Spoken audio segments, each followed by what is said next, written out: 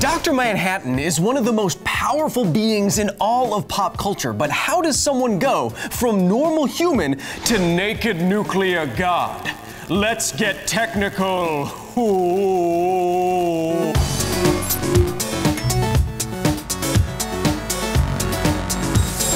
First appearing in the Watchmen graphic novels in 1986, Dr. Manhattan is actually the government code name for a Dr. John Osterman, a PhD physicist working in a nuclear physics lab who was ripped apart atom by atom in an accident. Eventually, though, somehow in that same lab, Dr. Osterman was able to piece himself back together, first as a creepy floating nervous system ghost, and then eventually as the full ripped blue boy. In this form, he was basically a god, but that's not going to stop us from questioning his powers and maybe trying to explain some of his abilities with real science. First, why he blue though? The less fun answer to that question, of course, is that Dr. Manhattan is blue simply as an artistic choice. It's visually distinct, and it's based on a previous character named Captain Atom. Sure, but since Dr. Manhattan is so often depicted as glowing, I think we can actually use that fact to infer something interesting about his body and its structure. But not like that kind of structure. If Manhattan here, named after the Manhattan Project of course, is glowing, then his body is either emitting light directly or emitting something that goes on to generate light. And there are a number of ways an organism such as John here could be glowing in this way. He might be bioluminescing like the luciferin inside a firefly butt, or he could be glowing, fluorescing like the carapace of a scorpion in response to ultraviolet light. But none of these processes seem to really be what Dr. Manhattan is doing here.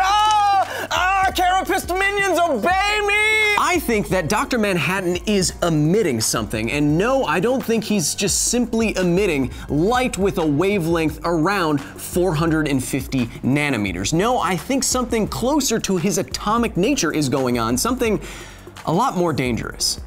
On August 21st, 1945, 24-year-old nuclear physicist Harry K. Daghlian Jr. was placing tungsten carbide bricks around a core of plutonium, a recreation of which you can see here. He was trying to figure out what bricks and what orientation and how many of them you would need to reflect enough neutrons back down in on the core to make that core of plutonium go critical. It was a criticality test. On this fateful day, however, he had an assembly that looked like this, and his measurement devices told him it was about to go critical. He was going to take everything apart, but then he dropped one of the bricks, and the moment the brick hit the assembly, it went critical. And according to Daghlian, he experienced a flash of blue light and a wave of heat.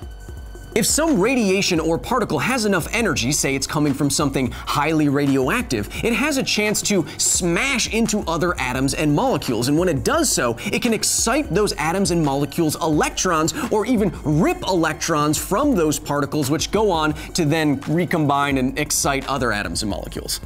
In either case, when these atoms and molecules return to their unexcited state, they get rid of some of that excess energy in the form of photons of light. And when this happens in nitrogen and oxygen molecules, which makes up the majority of Earth's air, those photons are of the blue light wavelength. And you can see this for real if you look at something like an open-air cyclotron beam and you see this brilliant electric blue. Whoa. What I'm suggesting is that Dr. Manhattan, as part of being the kind of being that he be, is emitting high-energy particles from his atomic body and ionizing all of the air in his immediate vicinity to produce that faint blue glow that we know is possible. And ironically, even though in the comics John here was framed for causing cancer in his colleagues just by being around them, not only would our explanation explain the color, it would actually cause cancer if you were near him, as ionizing radiation has the ability to destroy and mutate DNA and directly cause cancer. That's what happened to Harry K. Daghlian Jr. as he died 25 days after his experience of a blue glow. It's kind of grim, but it makes sense. And why are we pixelating him? He's wearing blue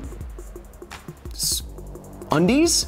Dr. Manhattan's powers go a lot deeper than this though, like all the way down to the very fabric of the universe. One of John's more famous feats in the comics is when he teleports himself all the way to Mars. It's a fantastical example of his control over his own matter, but it also might be an example of his mastery of quantum mechanics.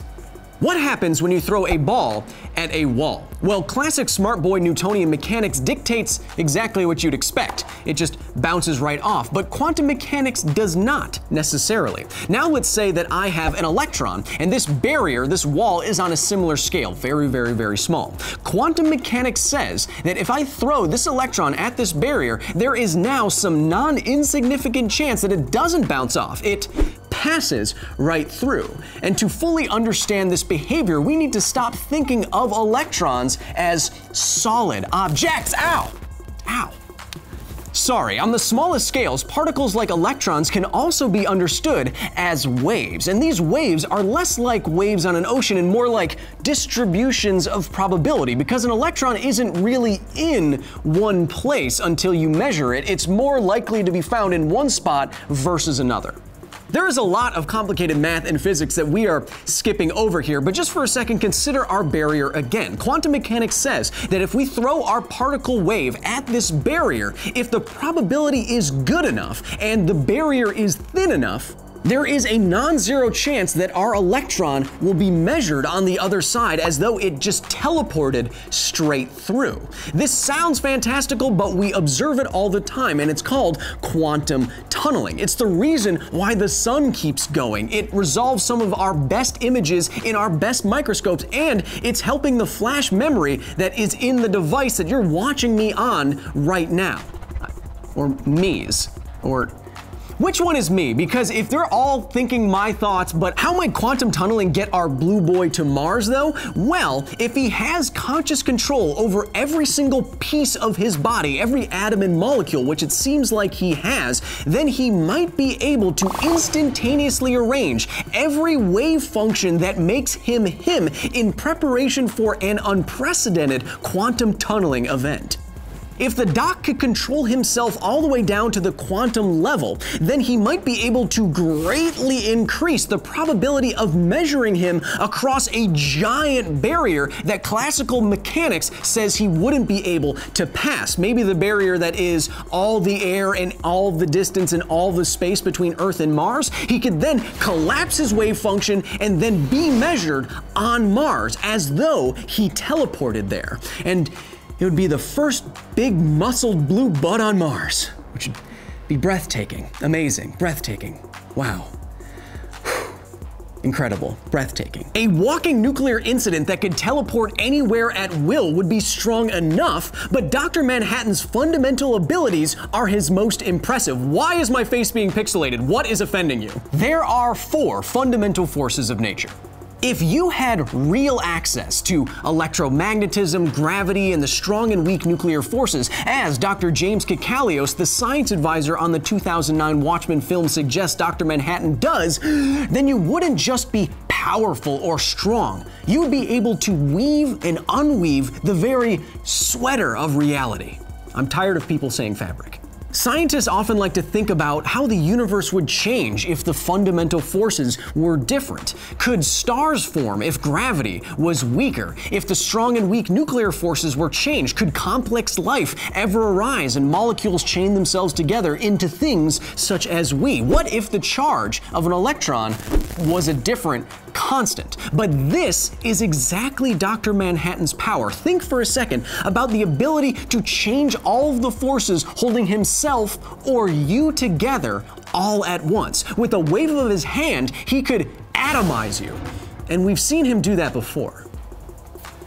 To Rorschach. Rorschach's dead, remember that? With control over the fundamental forces of nature, Dr. Manhattan could just add protons and neutrons and electrons to whatever matter was under his influence and basically create anything. He could float a hunk of lead to him with reduced gravity and changing electromagnetic forces, and then realize the centuries-old dreams of alchemists and add a couple of protons to this to turn lead into gold.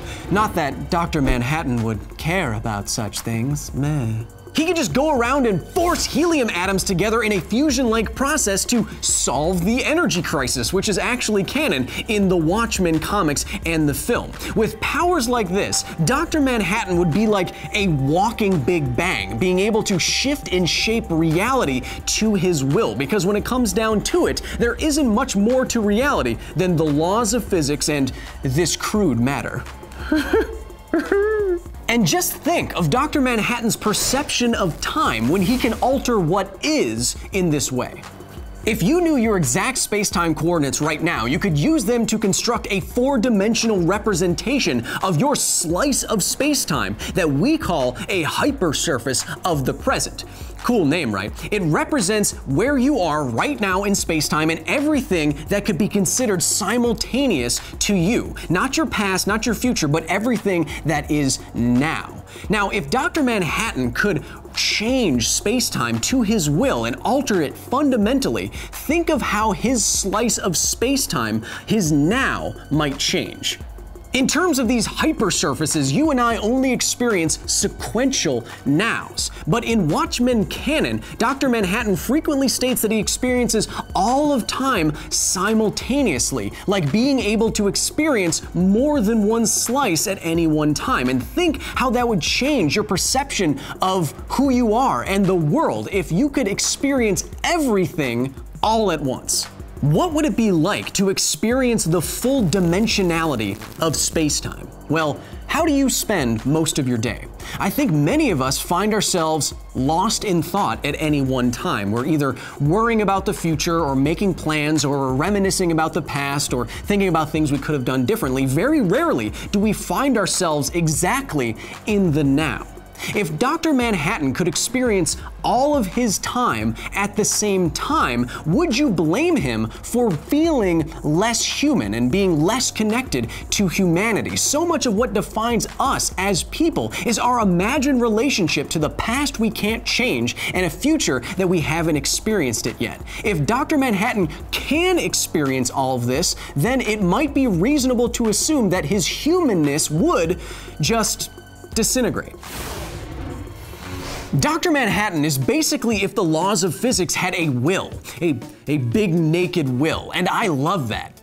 Not necessarily the naked part, but I love that unlike for most other superheroes, the question of why Dr. Manhattan is so powerful is a fully answerable question.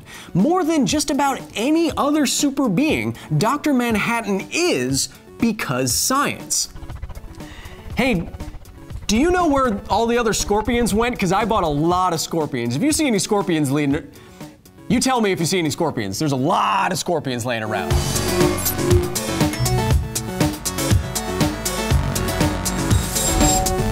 If we can't explain Dr. Manhattan's blue glow with high energy particles coming from his body, a weird thing would happen too. You would see him even with your eyes closed. When high energy particles move through a medium faster than light does in that medium, as high energy particles can in something like water, or say the vitreous fluid in your eyes, it can create kind of like a shock wave of light called Cherenkov radiation, and it produces a flash like a blue glow. You can see it when nuclear reactors start up. But if Dr. Manhattan was near you and your eyes were closed, you would still get flashes of light in your eyes, and we know this because this was reported by Apollo astronauts. They reported seeing flashes of light even with their eyes closed when they're sleeping a couple times a second, and that would happen with Dr. Manhattan.